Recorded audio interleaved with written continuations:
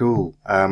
In this video, I'm going to show you how to use the Procedural Foliage Tool.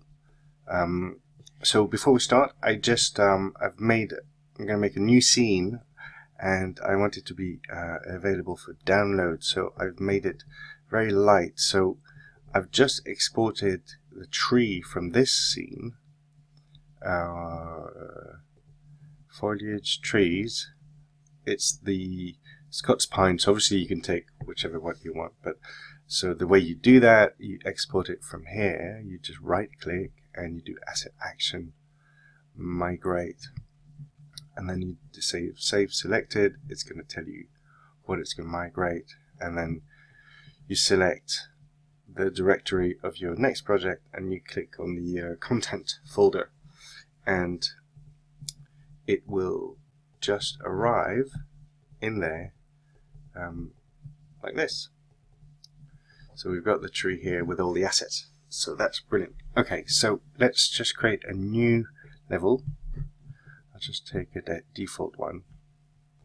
We'll delete this, and then I'll also have the starter content, and I'm just going to put a chair right there in the middle for scale. You could put anything else, but I'm going to put it in the center just so that I know where we are. 0. Okay, cool. So now create a landscape.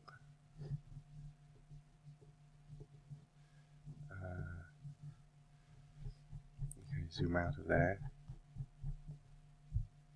That's massive.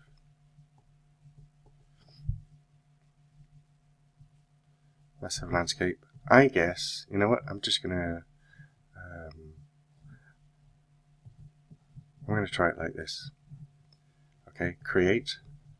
So we've got a massive landscape, and I'm just going to put a bit of noise on there. Huge brush. Noise scale, I'm going to make it a bit bigger.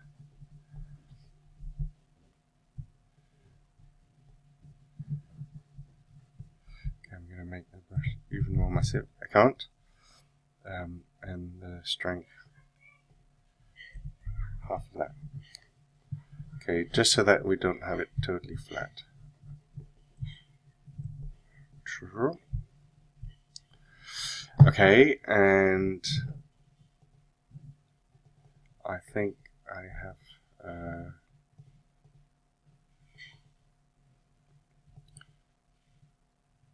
there was a material in there that was pretty good.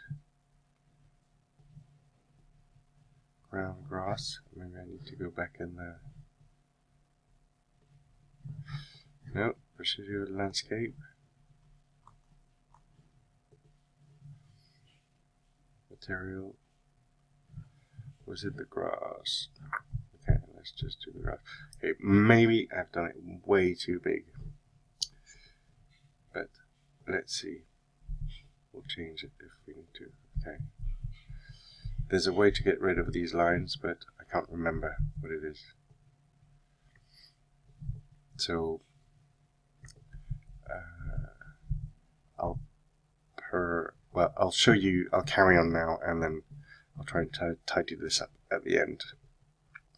Okay, so I'm just going to create them at the top. I'm just going to create, so add new, miscellaneous, procedural foliage spawner, procedural foliage spawner. Okay, so I put that in the scene, and then I'm going to scale it to make a massive forest.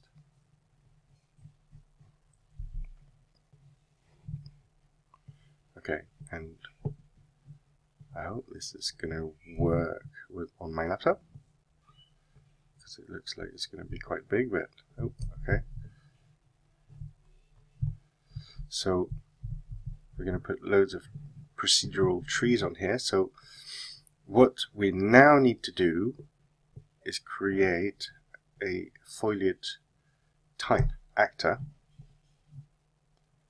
and here we're going to assign it the tree that we've imported. Okay, so that's that. And now in the foliage spanner we'd add an element, and that element is the new foliage type that we've done. Okay, that I should have renamed to something. Rename foliage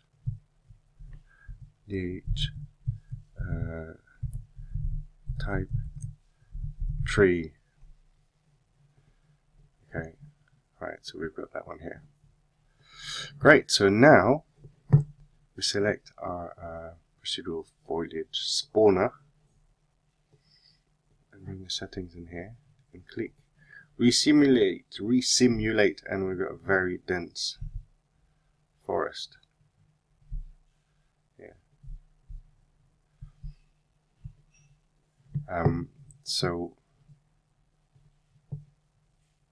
So collision radius, I guess, is going to be, yes, that seems to be the one. So to change the density of our forest here, so we could, that's much better to start with. What I might just do is just increase the scale and see how big we can go. Oh yeah, also I'm just going to add a skylight here because we've got our very dark shadows, and I'm going to scale this up again quite a lot. We're going to have much denser forest. Resimulate. Right, look at that. So we've got some LEDs over there. So then, yeah, it's like Fangorn. Really, my noise was a bit too strong, but it works. So if you wanted to add some elements, we could add some trees here. So you just create new foliage types and different trees. And I mean, I haven't really gone into much detail how to. I guess it's in the foliage type what all these clustering, average spread distance, ground slope angles, pitch angles, all this, which is going to control the, the angle that these go at, which is quite unrealistic at this stage right now. Can grow in shade. So it was really interesting. There's a video by Unreal where they describe how they use this in that big open world demo, and you could watch that, and they go through the history of how, what they were trying to achieve, rather than just to put parameters like spread variance and distribution seed and things like that. Number of steps. It's more of a simulation of foliage growing, rather than just to kind of say, scale and density and randomness and stuff like that. It's not just randomness, it's also rules of nature, so that's what they were trying to emulate, and yeah, I look forward to spending more time on that, and I hope you do too. Great, so I hope that's helpful, and any comments, leave comments below, and please subscribe and share, and if you're interested in the course, check out the links below. Any questions, email me, and I hope you enjoy the Procedural Foliage Tool. Alright, see you next time.